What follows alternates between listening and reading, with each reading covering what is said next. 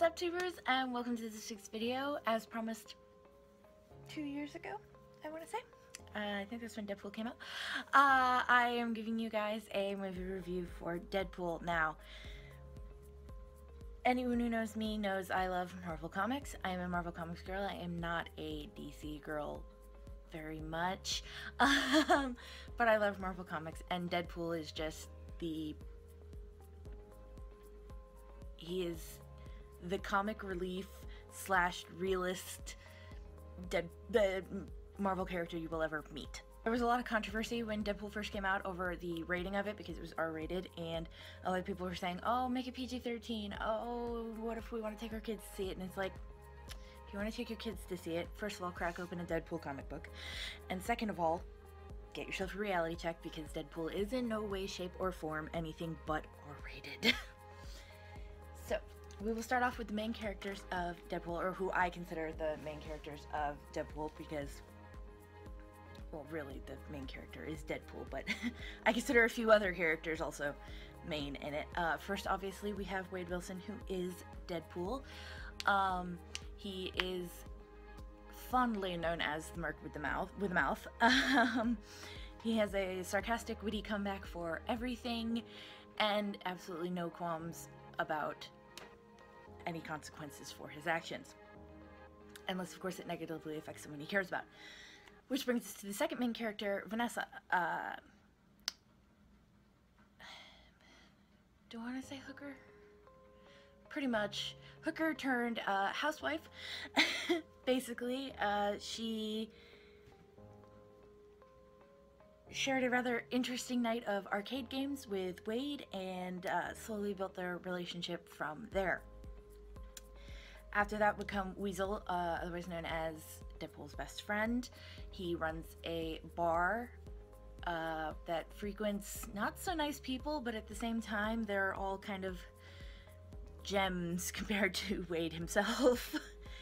After that we have the two bad guy main characters, in my opinion, which would be Ajax, aka Francis, and his girlfriend Angel.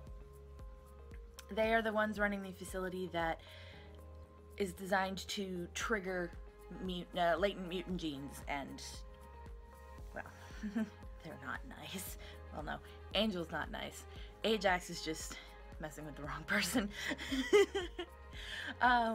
Supporting characters, again, this is my opinion, may not actually be what the producers of the movie wanted, but first you have Dopinder, the wonderful cab driver, who takes Wade's advice just a little too far, and yeah, but he is definitely, he's Dopinder. Up next you have the wonderful elderly blind woman that Wade ends up living with, known as Al. She's basically a cranky older female version of Wade, without the superpowers. You also have two of the X-Men. You have Colossus, who, as we know, is a gigantic Russian dude made of metal. Alongside Colossus, you have his trainee, Negasonic Teenage Warhead, who, for, you know, the sake of my tongue, we're just gonna call Nega.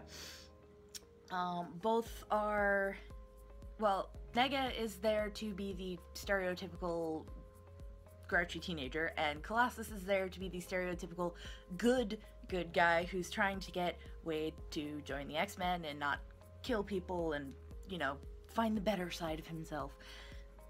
It doesn't really work out too well for Colossus. Plot of the movie is basically we are seeing the creation of Deadpool. Now, those familiar with the Marvel Cinematic Universe know we have met Deadpool before. Back in the first Wolverine movie, we met him as part of Wolverine's little mutant. What's the word I'm looking for?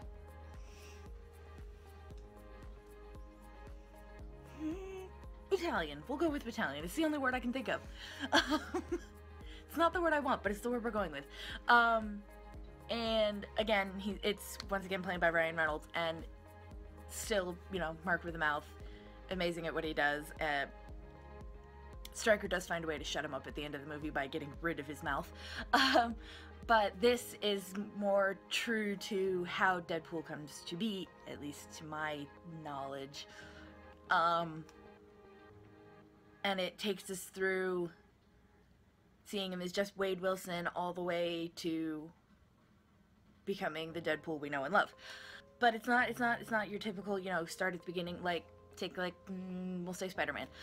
You start off with Peter and then go all the way to the end of the first Spider-Man movie, but it's not like that. It starts off with him already as Deadpool, and you're sort of going through flashbacks to how he became what he is, you know, jumping back and forth between present and past, and you've got Deadpool narrating it and everything, which brings me to my next point of fourth wall shatter. Now, normally it's just called fourth wall break, but as most people know, even in the comic books, the fourth wall does not exist for Deadpool. The fourth wall being the barrier between fantasy and reality, between TV show and audience. Yeah, to Deadpool, that does not exist. He frequently breaks it. There's one point in the movie where he's saying something, and Colossus reminds him that he can hear him, and he tells him that he's not talking to him, he's talking to us, obviously, the audience. And it just adds it adds a realism to the movie that just makes it so much more fun. And like I said, it's like that in the comic books as well. Fourth wall does not exist to Wade anywhere that he is. We do have a Stan Lee cameo, obviously, because it is a Marvel movie. He is a strip club DJ type person. Maybe not DJ. DJ might not be the right word, but you know, announcer. There we go. Which it's Stan Lee, so we'll let him have his time. Overall, my opinion of Deadpool is it was amazing. Definitely not a movie to be watching while eating, which we did. We went and saw it at Chunky's, and I almost choked on my food several times. I can talk. I have a canker sore on my tongue, so I'm trying not to. But yeah, you will be laughing hysterically through most of the movie. There are some serious parts, obviously, because even with Wade, there are serious moments. But for the majority of the movie, you are laughing hysterically. I'll actually insert a picture here. This was Orion after the first time we watched it here at home. I think watching Deadpool killed him. Which I don't know why. It was a good movie. Probably not for 5-year-old kiddies, though.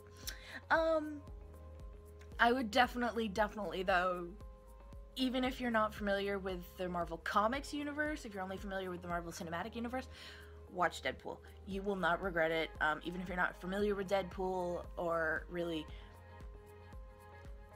No, it's pretty much just not familiar with Deadpool. If you're not familiar with Deadpool, I still suggest go watch it, because the hilarity of it, and it's an origin movie, so obviously you're gonna learn as you go along, but you're also gonna laugh as you go along, and you're gonna laugh a lot. I promise you will enjoy the movie. So that is my review for Deadpool.